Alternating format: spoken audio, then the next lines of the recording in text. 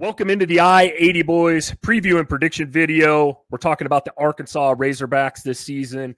I'll start us off with the offense. I'll talk a little bit about last year here. Last season was a tough one for Sam Pittman. 4-8. They were 1-7 in conference. No bowl game last year. I'll come on here and say it. I had Arkansas winning 7 or 8 games last year. Boy, I was totally wrong there. They're going to have to get it together this year. You know, last year, averaging only 26.6 points per game. That was 69th in the country.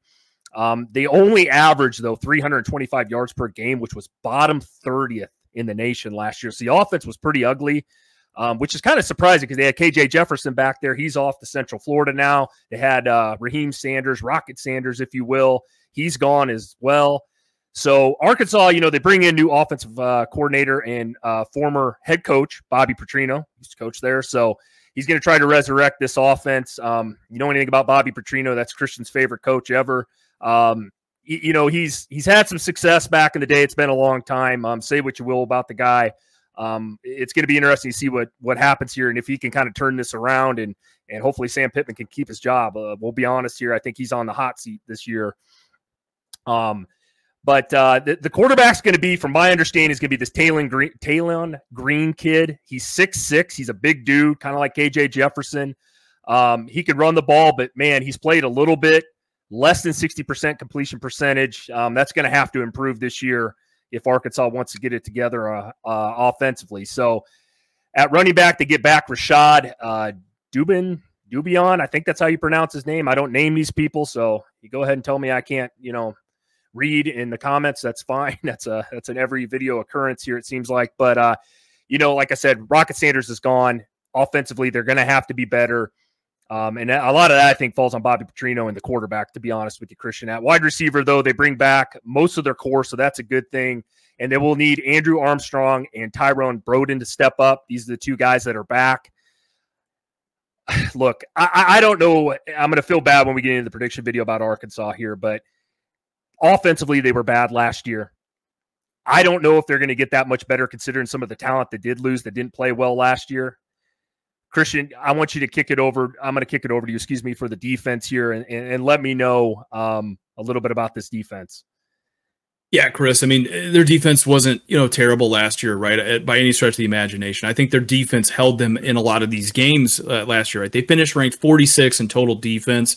It didn't help last year, right, with the offense, like you were talking about, putting them in so many bad spots, a lot of 3-and-outs, a lot of turnovers, and kind of keeping them on the field forever last year. Wears you down as a defense, right? A lot of, and I'm just going to put a pin in this for a second here. I want to talk about this.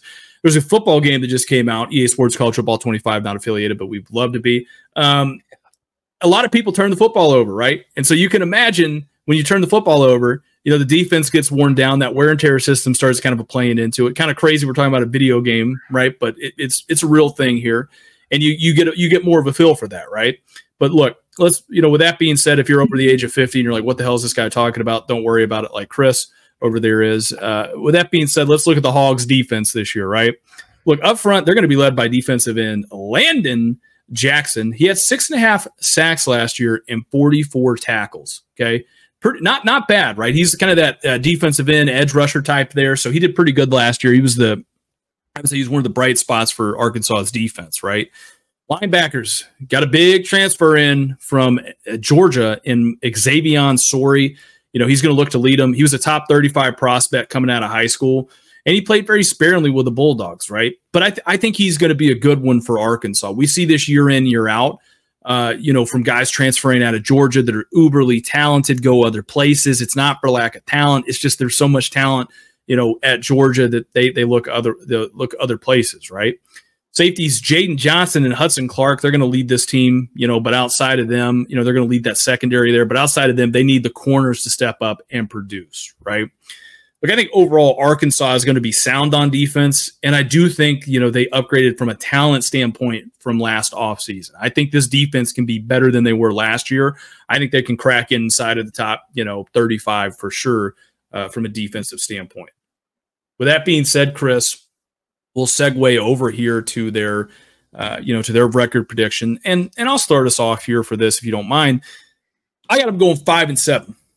Right, 5-7, and it pains me to do this because I really like Sam Pittman.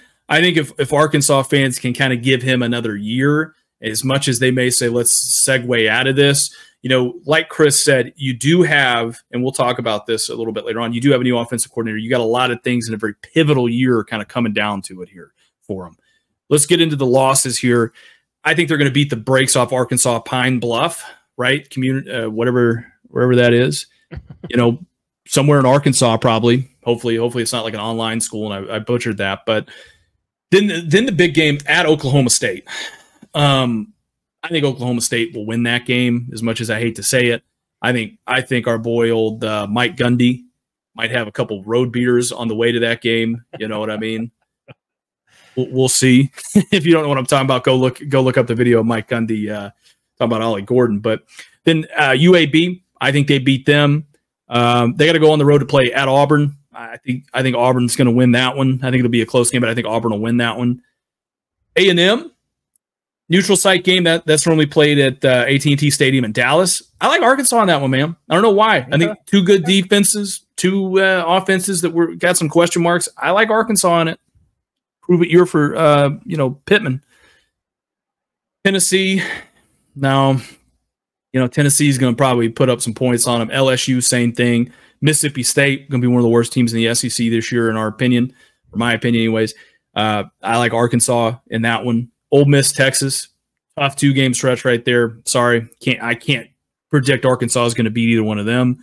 Louisiana Tech, come on now, son. Arkansas is going to win. And then finish the year off at Missouri. That's a really, really tough one there. I think Missouri will be having probably a lot more to play for maybe than Arkansas, so that'll be a very tough one to predict, but I still got Missouri in that one.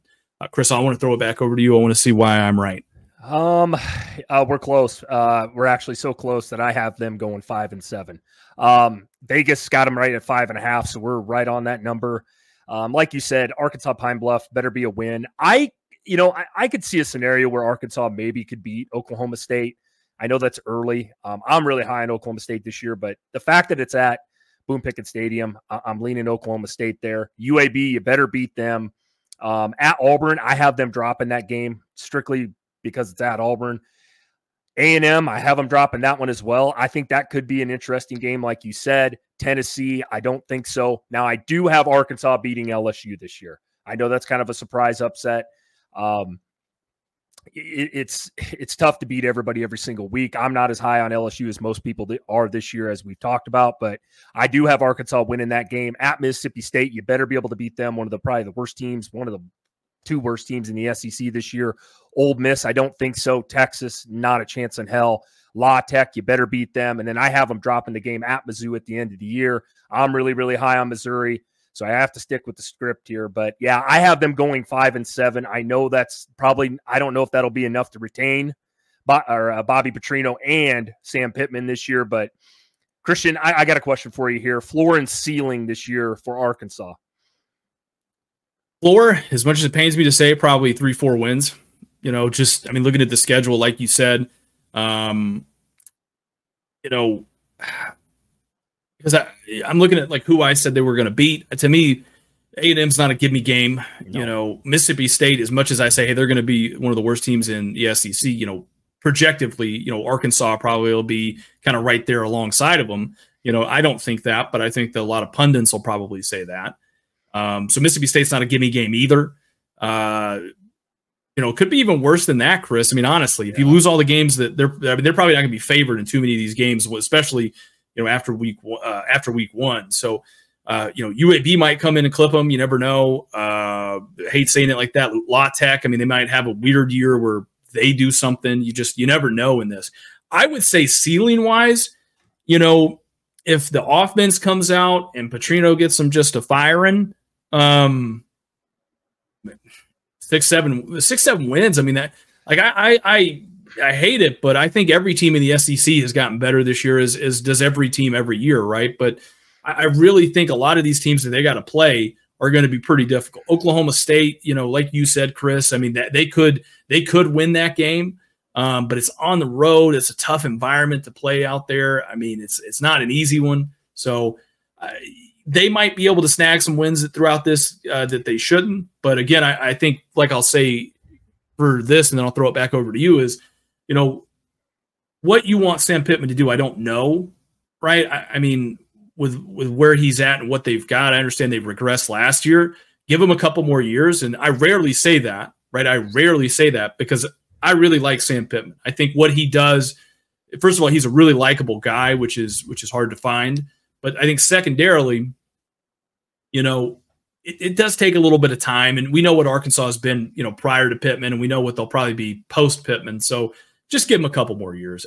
I never say that. I understand if you're an Arkansas fan, you want to get back to relevancy, you want to get back to maybe knocking some guys off, but just let him kind of establish himself like a Mark Stoops kind of guy, you know, in the SEC. Let him kind of have that longevity there, and let's see what happens. Chris, I'll throw it over to you. Yeah, no, I agree 100%. I think the floor is probably 3 wins. I mean, things could go really bad. They weren't a very good team last year, as I stated. It's not like they have a ton of talent like a LSU or a Missouri or anything like that, or a ton of pieces coming back. So that's the tough part. Is Bobby Petrino going to make a huge difference? I don't know. I think he's been around a while. I don't know. Like I said, this was a very hard team to predict because I just don't think Arkansas is going to be that great. Now, where I do agree with you 100% is on Sam Pittman. I like him. I think he needs, honestly, to be there longer. Arkansas is not an easy place to win at. It's not. You're in the SEC. Not that many people want to just go to Arkansas. This isn't the days of Darren McFadden and all those players. So I think it's going to be tough this year. As far as the ceiling goes, maybe I think if they make a bowl game would be huge. That's just where I'm at with it. The schedule isn't particularly easy anyway. The A&M, Tennessee, LSU stretch. Then you got Ole Miss, Texas, and Missouri at the end of the year. Not easy by any means. Even the non-con, you got to go play at Oklahoma State. That's not easy for anybody either. So, yeah, I would say 6 or 7 wins, Christian. Yeah, I like I said, Sam Pittman, good coach. I think he just needs more time there, and that's where I'm at with Arkansas.